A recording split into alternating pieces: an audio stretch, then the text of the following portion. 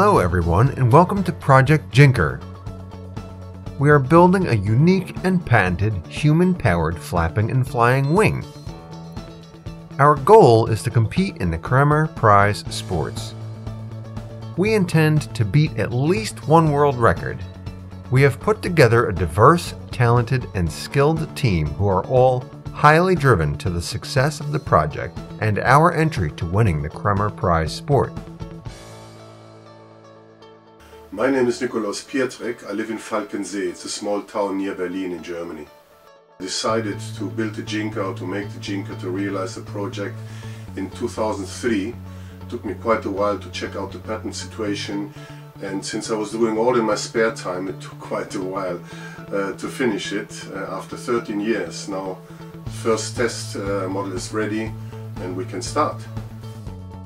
Well, nature has inspired me in the sense that I observed the birds, how they fly, and found out a couple of very important aspects which I didn't find in literature, which is ways of flight, among others the bolt flight.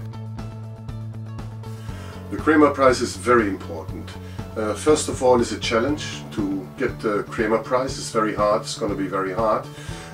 Secondly, the Kremer Prize has been donated in order to organize popular flying sport with human power, and since it's quite dangerous and the safety aspects are very important, it's very important and essential to get permission to organize this sport.